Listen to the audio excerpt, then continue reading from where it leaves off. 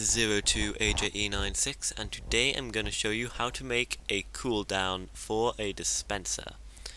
The cooldown will work for most things, and basically what it does is it uses a memory gate and then reroutes the one part of a memory gate that's heading towards the dispenser through repeaters, which will eventually end up and reactivate the memory gate, making it able to be activated once more.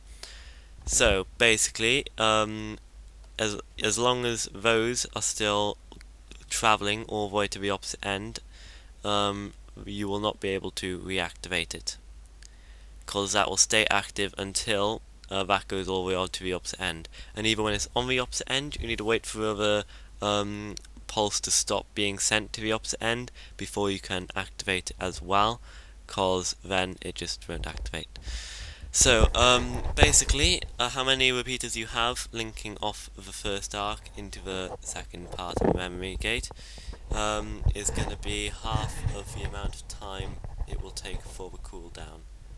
So, as you can see, I've just waited all this time, and it still hasn't quite finished cooldown, because all those repeaters need to be off. Ah, cool, it just turned off then. So now it is possible to dispense another apple, which is quite cool.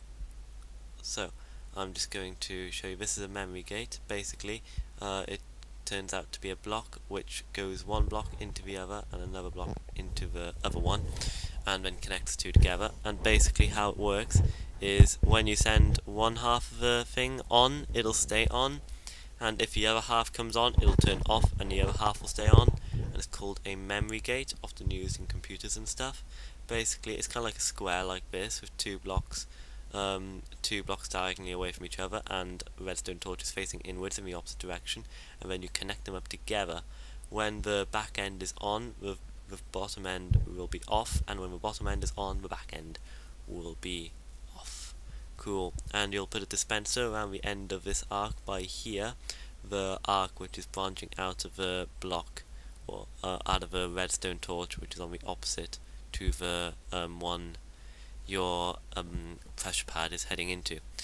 And then after that you make repeaters from this arc back into the back arc, and then that will determine how long the cooldown will be. Like I said earlier, the cooldown will be twice the amount of time it takes for the redstone to go through here, as the redstone will have to go all the way through here, and then right after it does that, it'll then have to stop going all the way through there and end the beat going through before it can be activated again, as you can see.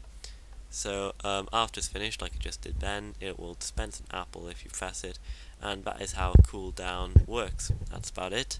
This is 02AJE96, and Merry Christmas everyone.